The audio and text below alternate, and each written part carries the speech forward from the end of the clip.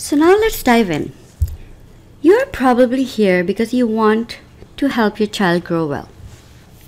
So let's start from the beginning. Let's remember the first time your child entered your life. And I don't mean when they were born. Let's go back a couple more steps. When you first learned that you are about to have a baby, whether this was your first child or not, do you remember how you felt and what you did when you heard the news? Take a couple of seconds to remember those days and those feelings. Were you nervous and happy both at the same time? Probably many things were going on in your mind. Your entire life must have changed. All your goals and priorities became centered around the coming baby. Maybe you started baby-proofing the house or decorating the baby's nursery. You may have started shopping and started watching what you ate. Life as you know it was never the same again, was it? A lot was happening in your life, but a lot more was happening inside of you. I'm going to show you a video on a child's development. You may have already seen this video before, but I want you to take a look at it and reflect a bit.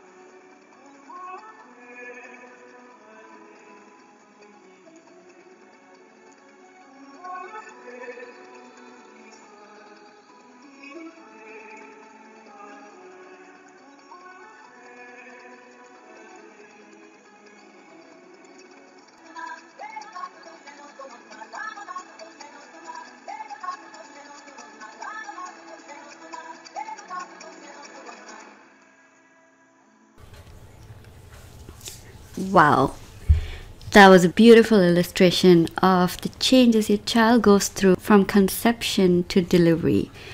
This may have brought back some memories, hopefully some good ones.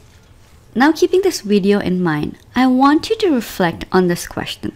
How much did you have to do while you were pregnant to ensure that your child grew and developed well?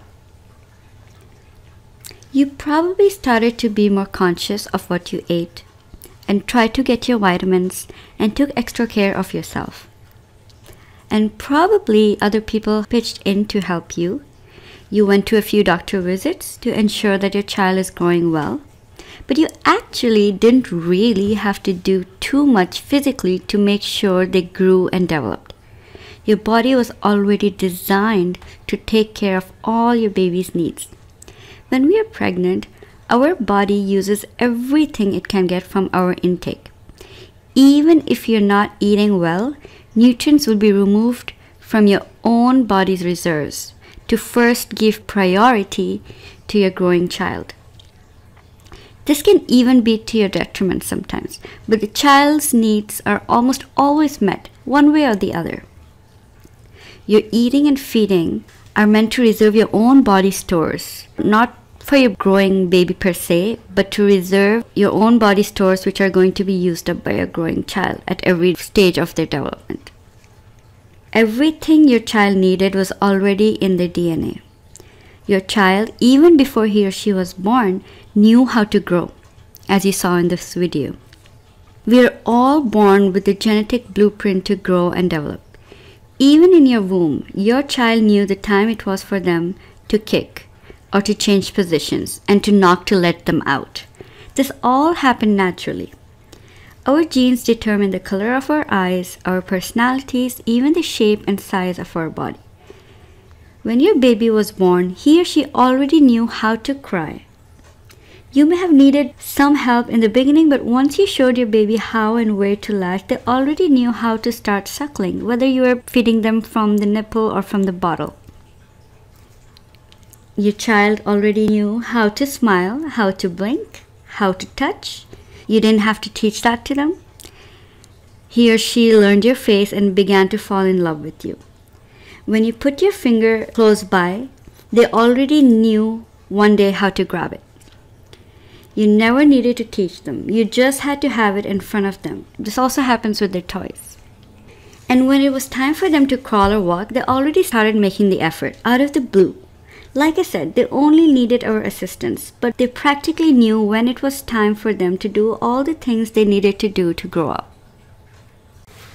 Phases of development.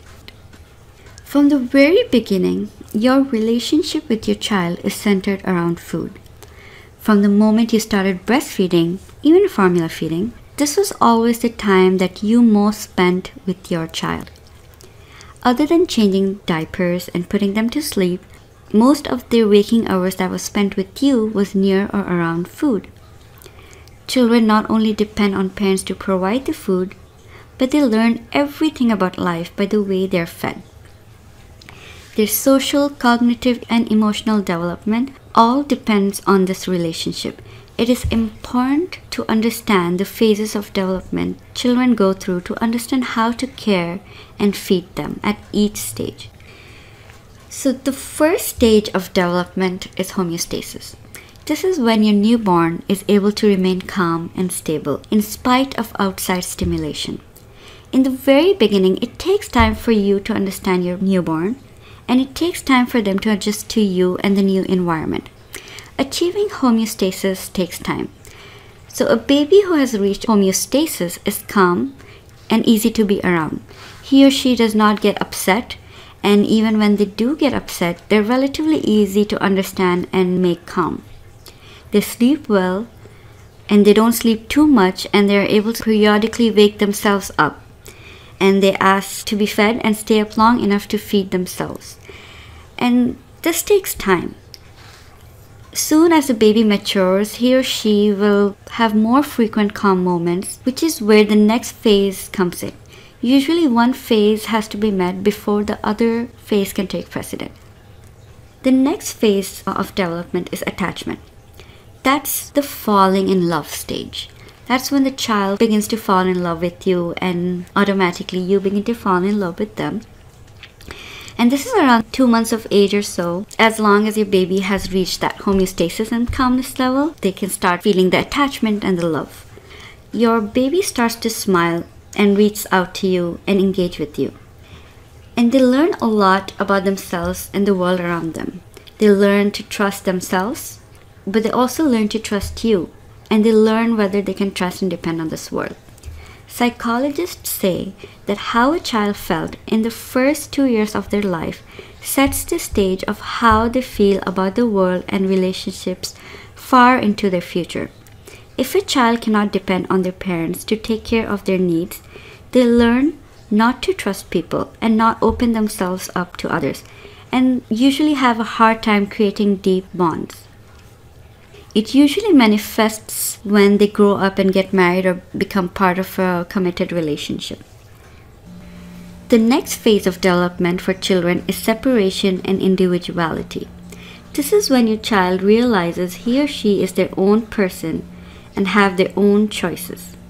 This is when they realize their independence during their toddler years, around 6 to 12 months. They have a need to communicate and be understood. They have a burning need to do everything their way. They have a lot of autonomy, and you start to hear a lot of no's. And they now want to start feeding themselves. This is where many children start to present behaviors of picky eating. More of this will be covered in the next module. The way a child is fed also teaches them about their capability to influence others and their self-worth. If your child asks for something and you respond to them in a prompt and appropriate fashion, for example, when you put the spoon in their mouth and leave it in there long enough for them to remove the food from the spoon, you show them that you're willing to let them take the lead. and you encourage them to talk in a sense with you. You are building an essential communication and relationship pattern which will play a powerful role in not just your future interactions, but also to support your child's cognitive, emotional, and social development. Your child also learns that they matter and that other people find them interesting. They think, in whatever cute way they may think, that I must be a pretty important person, that people go through that extra length to give me what I want. And I know what I'm doing, and what I'm asking is important.